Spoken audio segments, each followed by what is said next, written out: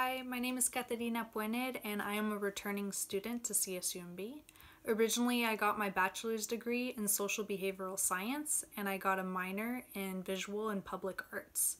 After I graduated, I started volunteering at Community Human Services, working with clinicians and low-income communities in Salinas. I eventually turned that into a job working as a supervised visitation monitor in Seaside.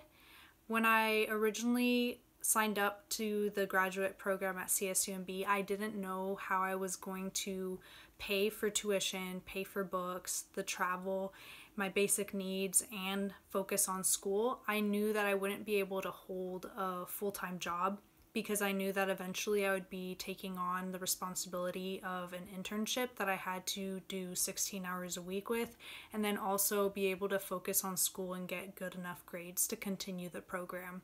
For me, it's really important to be an A student, so I spend a lot of time dedicating to school and the assignments that I'm given. So for me, when I graduate from CSUMB, I would like to become a clinician and I would like to give back to the low-income communities that are here.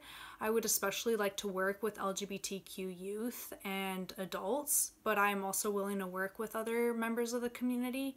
I do speak Spanish fluently because I'm half Colombian, so I would like to work with the Latino community as well.